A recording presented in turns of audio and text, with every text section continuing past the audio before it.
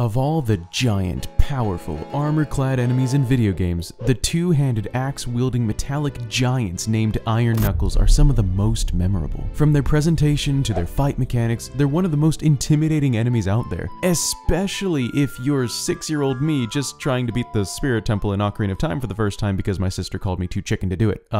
Anyways, like with many monsters from the Zelda universe, their entire existence is pretty much a mystery, as is their completely shrouded origin. Iron Knuckles are also oftentimes confused for the very similar darknuts, who are also, you know, large, humanoid, armor-clad, knight-like enemies. I mean, the confusion's understandable, but while these enemies do have their similarities, their true natures could not be more different. And before I get into the meat of the video, I just wanted to throw out there that my last video covered darknuts and their potential connections to Link. Yes, you heard me correctly, the hero Link himself. And I'll actually be spoiling that video a bit in this one to make some of the points about Iron Knuckles that I'll be making, so if you want my full theory on darknuts before going into this video, then click on that tiny little button in the top right of your screen to go watch it real quick, then come back of course, or follow the link in the description below. Also, make sure you're subscribed to the channel if you haven't done that already for all the epic Nintendo stuff to come. But that's enough of that, let's talk Iron Knuckles.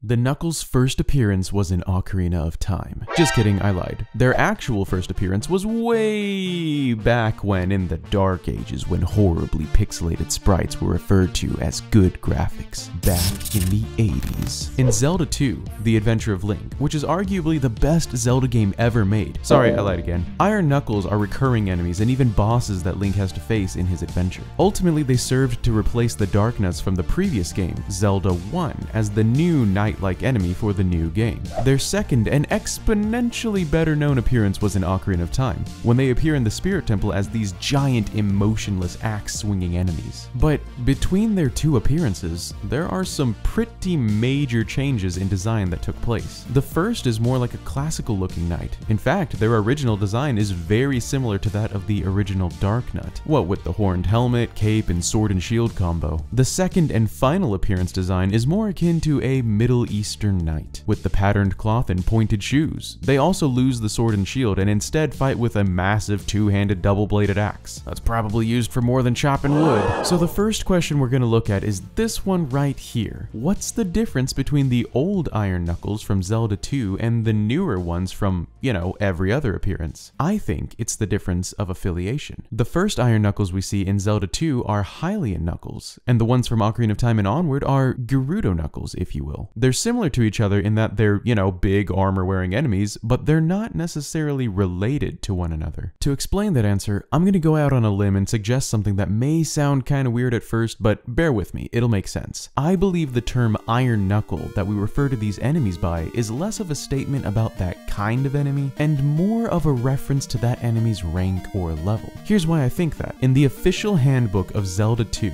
the Iron Knuckles are referred to as being, quote, an iron warrior chosen by the king, end quote. It also states that they can take many forms, but I personally believe that's simply a reference to the different levels of difficulty they spawn at, as evidenced by the different colors they wear, orange, red, and blue. But I want to focus on that first part. They're chosen by the king.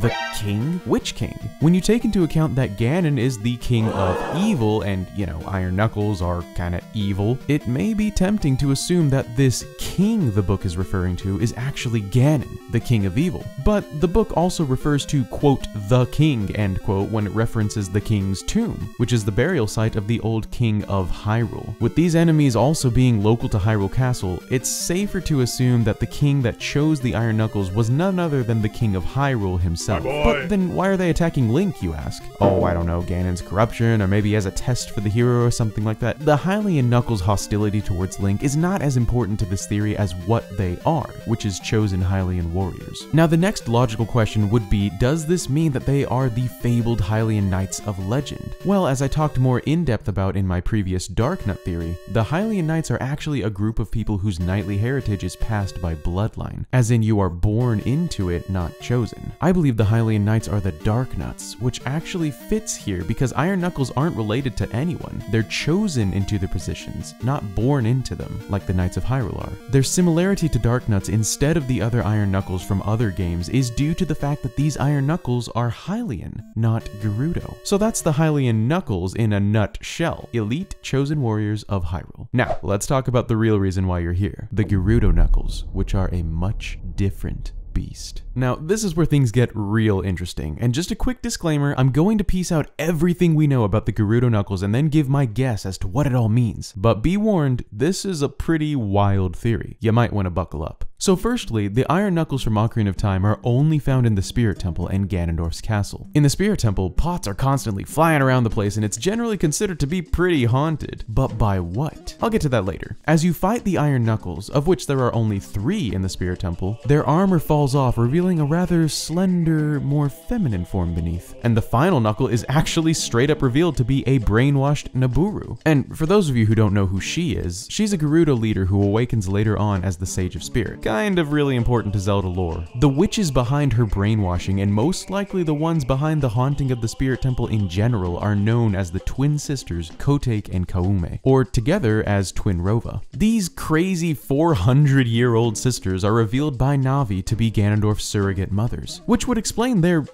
evil nature and devotion to their son Ganondorf's reign. They directly admit to Nabooru's brainwashing and even threaten to repeat the process, which Link of course puts a stop to by, sending them upwards in a beam of light to heaven because he killed them. Anyway, because they were responsible for Nabooru's blank brain, it's only natural to assume that they were behind Nabooru's iron knuckle status as well, which means we can apply this to each of the other iron knuckles found in the game. Now, put a pin in Twinrova's connection to the iron knuckles. I'll get back to that in just a bit. Let's talk about Nabooru. When she was in the suit, she did some pretty awesome stuff, right? Like, she possessed superhuman strength, apparently summoned a weapon out of thin air, and even had a completely different voice. But unless the iron knuckle suits were made by Stark Industries, this needs some explaining. It's obvious that her physical abilities were greatly altered and improved when she was in the iron knuckle armor. Outside of it, and don't get me wrong, Gerudo women are pretty tough studs, but I find it very hard to believe that Nabooru possesses that kind of raw strength on her own. Swinging a weapon of that size and being able to smash through those stone pillars is not something anyone of normal human capacity can do. I think that much is pretty obvious. So where did the augmentation of her physical strength come from? Her brainwashing? I don't think so, but that means it must have come from the iron knuckle armor itself. There's another individual in particular that I think can help shed some light on this whole conundrum. In the game Oracle of Seasons, the big baddie for this adventure is known as General Onox. Onyx? And even though he's only ever referred to as a general and never a knuckle or iron boy, looking at his armor, he should look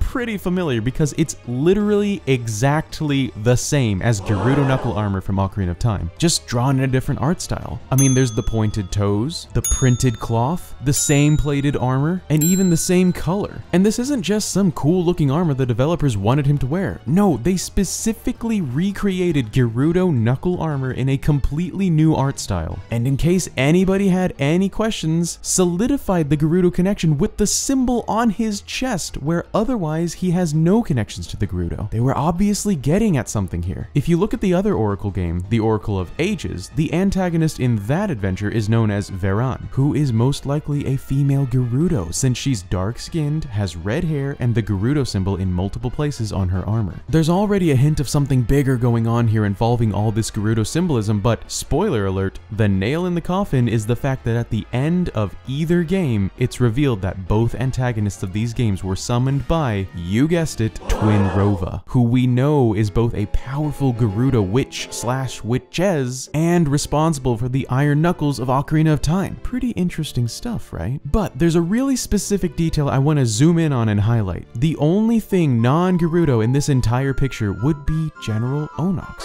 or rather, whoever's in the armor. Even though this armor is clearly branded Gerudo armor, if you look closer, and not to get needlessly racial, Onox does look to be more fair-skinned than most of the Gerudo we normally see. He's also a male, further lessening the chances of him being a Gerudo, as a male Gerudo in the all-female race of Gerudos is kind of a big deal. So why is he, a non-Gerudo, here, wearing Gerudo knuckle armor, serving Twinrova, showing off a pretty obvious Gerudo symbol on his chest? What does this tell us? Well, what if the point of every Gerudo knuckle armor we've ever seen isn't who's wearing the armor, but the armor itself? Alright, I hope you're ready, because things are about to get real crazy up in here. At the end of the game Oracle of Seasons, General Iron Knuckle Onox reveals to the player that his true form is that of a dark dragon from the Dark Realm. He claims he was summoned by Twinrova. Now what is the Dark Realm, you ask? Great question, because it's not the same thing as the Dark World we all know and love. You know, the one with that catchy theme. The Dark Realm has only ever been coined one other time in the Zelda universe, and that is in the game Spirit Tracks, the most popular Zelda game of all time. In the game, the Dark Realm is where the demon train is, and where the demon king Malladus makes his escape. In summary, I believe the evidence we have in the game would allow us to conclude that the Dark Realm is the realm of demons. And Twinrova has been summoning entities from its depths, as we see from Onox's true dark dragon form. I think Twinrova has been summoning these demons or entities from the Dark Realm for a while now, explaining the Spirit Temple's haunted status, and they can either infuse them into the temple itself or into suits of armor that we know as Iron Knuckle suits. The thing is, these demonically powered super suits need a host, kind of like an Iron Man suit, you know, from that one movie or whatever. And if you place a brainwashed host in a super suit, well, you've got yourself a super-powered super soldier who will obey your every command, which is why we see brainwashed people being used for the suits. Furthermore, the fact that Gerudo women were used for the suits in Ocarina of Time and the non-Gerudo man was used in Oracle of Seasons, this proves both that the suits need a host to operate, but also that the suits, though affiliated with the Gerudo or Twinrova, do not necessarily need the host to share the same race. Twinrova probably just used whoever was around as a host, and in the Gerudo Desert, that means Gerudo women. This could also explain why the Gerudo Knuckles' voices are so different than what their hosts naturally sound like. Because what if that isn't their voice you're hearing, but the voice of the suit of a demon from the Dark Realm? And that is my crazy theory regarding the superpowered Iron Knuckles of the Zelda franchise. What do you think? Am I onto something, or am I really just insane? One thing I will briefly mention before wrapping up is that yes, there are Iron Knuckles in Majora's Mask, but commenting on their relation to Ocarina of Time's Iron Knuckles would mean I have to comment on how I believe the entire realm of Termina is connected, and I'd rather just not get into that in this video because it's already gone on long enough. So for now at least, they will remain a mystery. Hey guys, thank you so much for watching. Be sure to like this video if you enjoyed watching and check out some of my other stuff while you're at it. As always, huge thanks to my supporters, of which I have so many new faces. Welcome to Colin F, Ezra, Annie Stone, Just Inside Gaming, Jack Simmons, Felix K, Plushy 101, Christina Adams, Phone Guy Tim, Flash K, and Thomas McClure. You guys are so amazing and I so greatly appreciate all the support that you're giving me. I recently rolled out channel memberships and the response has been amazing. If you're interested in getting your name up here at the end of all of my videos and some really cool emoji to use in the comments and a really cool badge by your name, click the join button below or go to my Patreon link via the link in the description below. Support starts at just $1. Also in the description are links to my social media pages, so come on over and say hi. That's all I've got in this one, so I hope you have a great rest of your day. Stay safe everyone, this is maskednintendobandit signing out. Peace!